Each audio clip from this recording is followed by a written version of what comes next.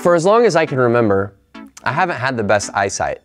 Because of this, I've had to wear glasses or contacts in order to be able to read things that are far away or even be able to see letters and words clearly.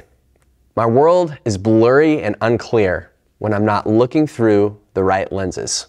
Literally. Hi, I'm Justus, your spiritual fitness coach, and I want to look at what Jesus says about that. When we have a critical spirit and are so focused on finding the faults in others, Jesus points out that we aren't looking at life through the correct lenses, and we can miss a really important opportunity where Jesus can heal the brokenness in our own lives. In Matthew chapter 7, Jesus begins in verses 1 and 2 and sets the stage with this. Do not judge others, and you will not be judged, for you will be treated as you treat others. The standard you use in judging is the standard by which you will be judged. Jesus wants us to understand that as His followers, it is important for us to treat others the same way that we would like to be treated. No one likes the feeling of being judged or unnecessarily criticized. This can be hurtful and causes us to want to spend less and less time with those that treat us this way. If we want someone to have grace and patience with us, then we are to show the same grace and patience with others. Jesus then continues with a similar analogy.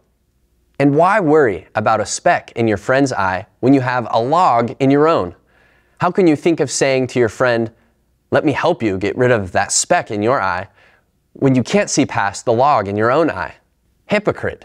First, get rid of the log in your own eye, then you will see well enough to deal with the speck in your friend's eye.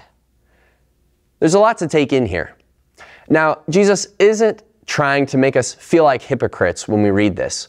What He's trying to explain is that it doesn't make any sense for us to be so critical of others and yet ignore the same or other issues in our own lives. However, He also doesn't want us to feel down on ourselves, thinking that we're always going to have this huge struggle with sin that we'll never get rid of. What He is saying is that when we are so focused on criticizing others, we're missing out on God's transformation in our own lives. When I'm looking to criticize every possible thing I can with others, I'm wasting my thoughts and time and energy and am missing out on an important opportunity for God to transform the brokenness in my life. Truthfully, when we look deep down, our struggle with having a critical spirit is not a result of having everything figured out, but because we're actually insecure about our own brokenness, and we're looking for a way to make ourselves feel better by telling ourselves, yeah, I have my struggles, but at least I'm not as bad as that person. The reality is, true freedom from sin and brokenness comes not from comparing others to ourselves, but by allowing Jesus to heal and forgive the brokenness in our lives. So today, when moments arise that make you want to be critical of others, turn this feeling around and focus on gratitude. Thank God for all the ways He has healed your brokenness and set you free by sending His Son to die on the cross for you.